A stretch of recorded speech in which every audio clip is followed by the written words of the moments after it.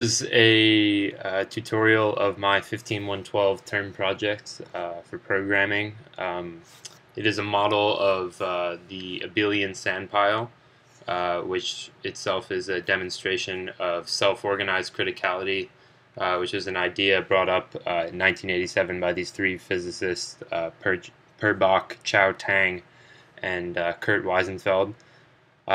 Since then, the Abelian Sandpile has kind of become the canonical model of this idea.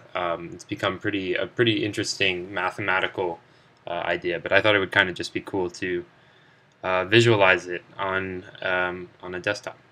So in this model you can enter as many dimensions as you want, as many pieces of sand as you want, and as many the height that you want for the pile. The height is kind of just a measure of or how much sand you have everywhere on the pile to start off with. But so we're going to enter a three-dimensional pile to start off with. Let's say 4,000 pieces of sand. And I'm going to say 0 for the height for now, just for simplicity. And then it asks you if you want to animate the pile. I'm going to say yeah. You can see on the left side here, I can zoom in using W and S, A and D, move it back and forth. Zooming in, you see the pile is reducing itself right now. And now it's done reducing, so you'll see it's not changing anymore.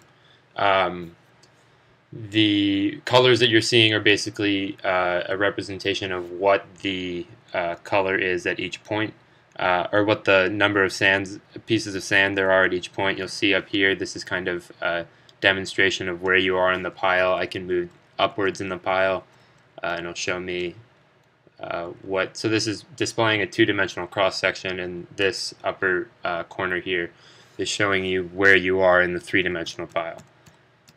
So if I go to the center, I can also spin through the pile sideways, and you can see that from, again, the cross-section up here. It's displaying where you are, and again I can move up and down.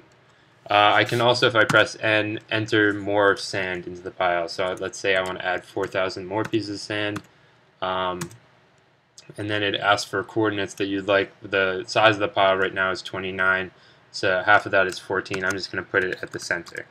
This is the coordinates at the center of the pile, basically. And now you can see that the pile is reducing itself again.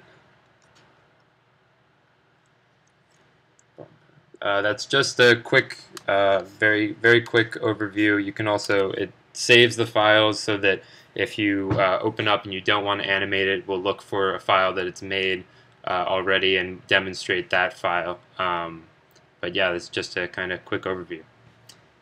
Hope you enjoyed it. Thanks.